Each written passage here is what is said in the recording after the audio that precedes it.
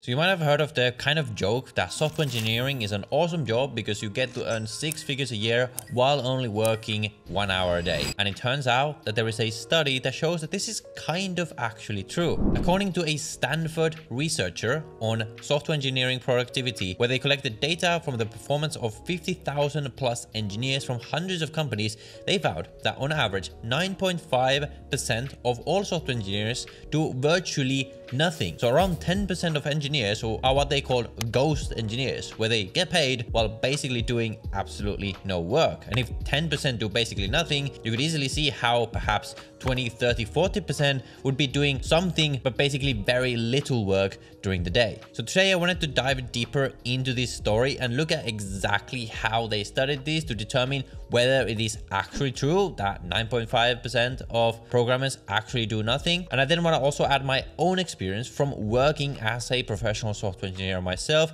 and also how you could potentially become one of these ghost engineers if that is your goal and you want to get paid for doing nothing, which sounds pretty awesome, doesn't it? So do 10% of engineers really do nothing? Well, let's just look at this study. First of all, it's by this account called Yegor Denisov Blanche, so all credit goes to him.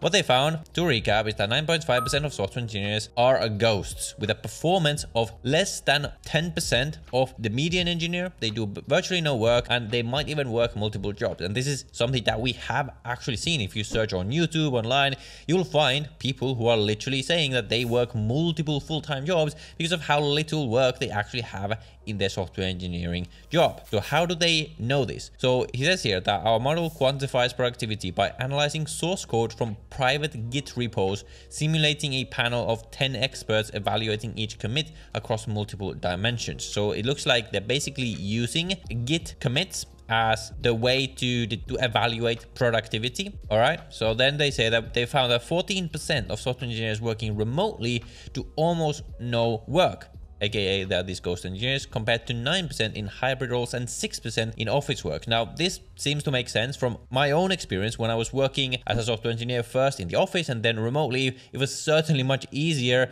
to basically do a lot less work. I'll talk more about this in a second when you are working remotely, because basically you don't have anyone looking at you, and software engineering is the kind of job where it's quite difficult to estimate exactly how much some piece of work is going to do. So you'll commonly have these like tickets or bugs that you have to fix, and doing one ticket could literally be fixing one line or fixing a couple of lines of code. But the issue is that you don't know how long it's going to take you to find those lines of code to change. So if you're really good at software engineering, if you're really good at doing your work quickly, you could very easily claim like, okay, it took me 5 hours to fix this bug. There was all these issues that came about, when really it didn't take you that long. And especially when you're remote, it can be very difficult for them to find that out, which makes sense. And it also makes sense that, for example, companies like Amazon are now moving out of remote work entirely because they have found that it affects productivity. I made a more detailed video on this, which I will show you on the screen, which you can check out on the channel, on the future of remote work in programming. Then they continue to say, on average, engineers working from the office perform better, but 5x engineers are actually more common remotely. So this is interesting. So on average, office engineers work better, but the variation in remote engineers is much bigger. So they actually find that there's very, very productive engineers from engineers who work from home. And I believe this could probably be because the best engineers out there probably have more leverage in their company. They have more trust from their managers that, yeah, we can do our job even if we work remotely. So I think this could explain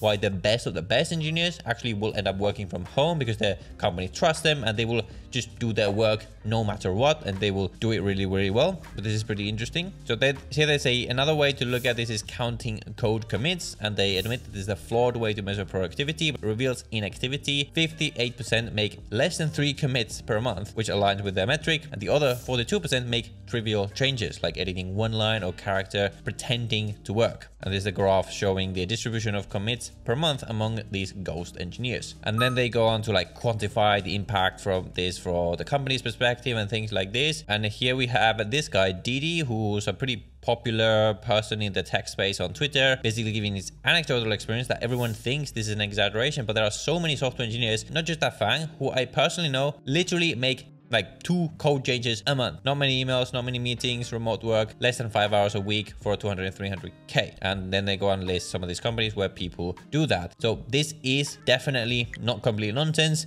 I think anyone who has been in the industry will know that coding, while it can be a difficult job, like intellectually, like writing code is not easy, but it can be quite easy if you compare to any of the other high paying industries out there, like banking, consulting. I used to be a banker, I used to be a consultant. There's no way you could do this in those industries because the volume of work is simply so much bigger than in software engineering. So you have literally situations where people can work multiple jobs because of how little work there is, and this study is sort of just quantifying that. But now I want to look at how people are actually reacting to this. So people are giving their anecdotal experiences. There was a lady at my last job that took a few months to push out a PR with just a config change. No, she didn't just do any other tasks in the meantime. Yep, that probably happens. And there's quite a few comments of what I also thought about when I was reading this, is that just counting like code commits and git commits and things like this may not be a good measure of productivity for all engineers. Coding, as this guy said, is stupidly easy. Most of the work as a senior engineer is getting alignment, writing documentation, analyzing experiments, and even as a junior engineer myself, like a lot of the work was not necessarily committing code, like writing code. It was figuring out what code to write, and then it might actually sometimes take me hours to figure out what to do. When I finally figure out how to do it, it only manifests itself as like one commit. It might make it look like, oh, I didn't do much, but really figuring out the one line change can actually take a long time. So it is also possible that a lot of these 9.5% of ghost engineers, they do actually do work, but they're just the kinds of engineers that work on these kinds of problems where it might take them a long time to do one small thing, but that doesn't mean that it's not valuable. So just to give you my anecdotal experience in this, anecdotally, I do actually believe that this is true, whether it's 9%, 10%, 20%, or even 5%, I don't really know. But I certainly believe that, especially for engineers working remotely,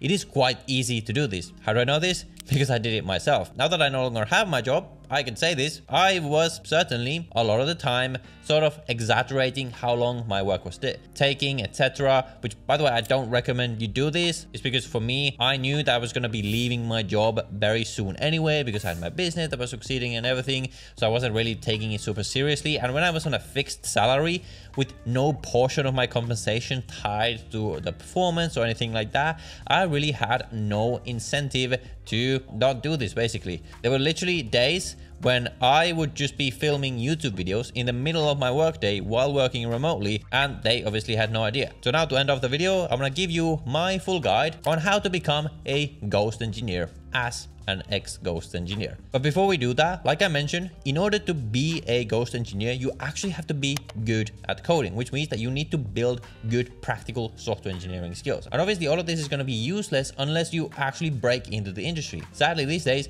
breaking in is much more difficult. And even more sadly, most programs out there that you could be using to learn to code, first of all, don't teach you to code properly, and they don't actually give you the skills to use the coding skills to get hired.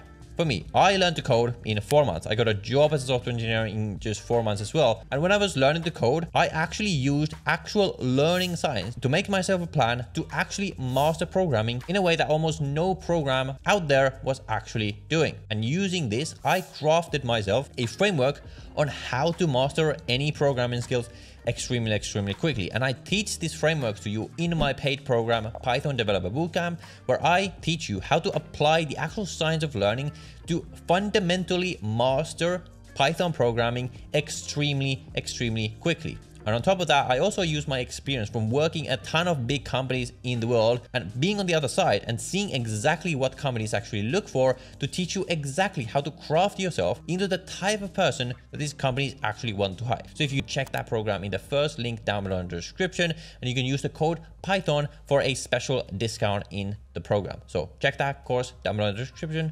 And now let's move on. Step number 1.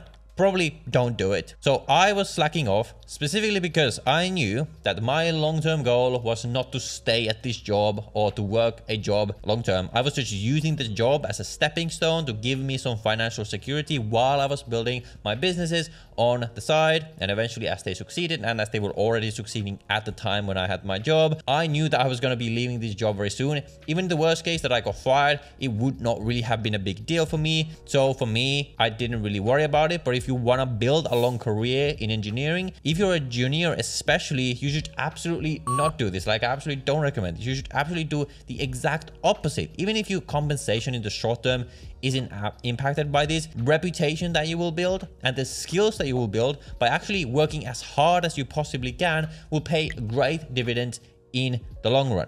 So step number 2 is work remotely if you can. We already discussed this. When you work in the office, it is much more difficult to do this. When you work remotely, it is much easier. And this is the most important step in our Ghost Engineer master plan. Step number 3, actually do everything that you're asked. If you start skimping out, if you start not completing your task or taking an enormous amount of time to do them, your managers, your peers will start to see you as not a very good engineer. They will stop trusting you and they will start to demand more update from you, things like this. So it's not going to work long term.